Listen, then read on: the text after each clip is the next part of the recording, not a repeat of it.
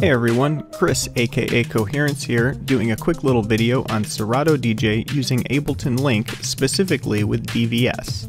It had been a little while since I'd used Ableton Link, and somebody on the Serato forums had recently asked about using DVS in Serato DJ to drive Ableton Link so that you could use various external effects or drive MIDI or any external devices, playback tracks and samples, etc. So, since it had been a while, I figured I'd go ahead and fire it up, walk through the process, and see if I can save anyone a few headaches or pitfalls in the future. Let's get started.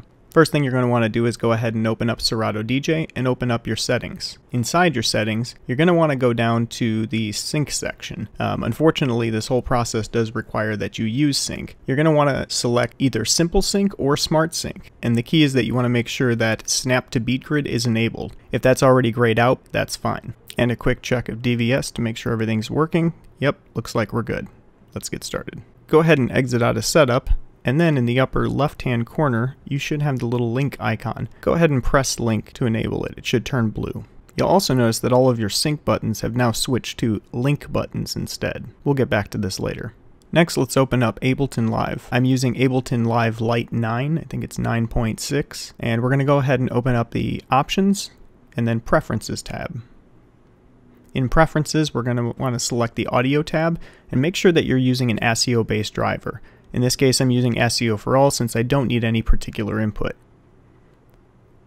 Next, you're going to want to go to the Link MIDI tab. Under Link MIDI, the only thing we need to worry about is the Show Link Toggle button. We're going to switch that from Hide to Show, and it should show up orange.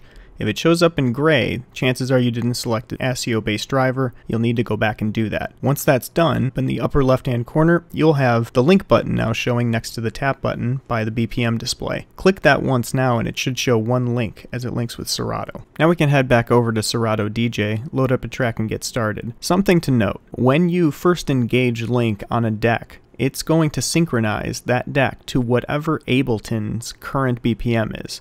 So in this example, if you take a look at track 4 is sitting idle at 118.53 BPM, but Link, if you look up at the top there where I've got that transposed, it's showing 100.78 BPM. So while you will be able to control the pitch after Link is enabled, something to note is that when you do hit Link, it's going to switch to 100.78 BPM and you'll need to adjust from there. If you were to say ramp up your pitch all the way to +8, +10, whatever your controller or turntable or CDJ maxes out at, and then enable Link, you could put yourself in a scenario where you can't increase the BPM at all without disabling Link and repositioning the fader. Keep that in mind, especially for live performance.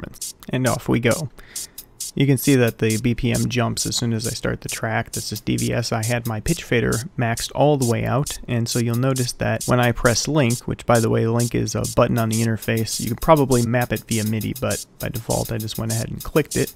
When I press that, it does in fact lock to the 100.78, and then I'm able to adjust using my fader, which again was already maxed out, so I could only go down. Now I'll bring in that second track, go ahead and launch it. I can adjust the BPM, attempt to match. I'm not in this case, but just to demonstrate. And then we go ahead and link that one and snap. It immediately syncs to the other one.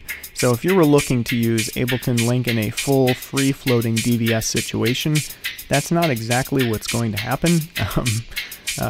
But you can at least make sure that whatever you're playing in Serato and whatever that master clock is, which Serato doesn't necessarily have that master and non-master clock situation, it's all just either in the sync pool or not, that will be exported and linked into Ableton, and from there you can use it for a whole variety of things since Serato doesn't actually push out any MIDI signal. So I hope that was able to help at least one person out there getting Serato set up with Ableton Link, and at least demonstrating that it does work with DVS, but unfortunately does require sync in some capacity. With that, if you want any more videos or any tutorials on specific aspects of this, on Serato DJ, on Ableton Link, anything like that, just shoot me a message in the comments and we'll go ahead and put something together. And until next time, thanks for tuning in.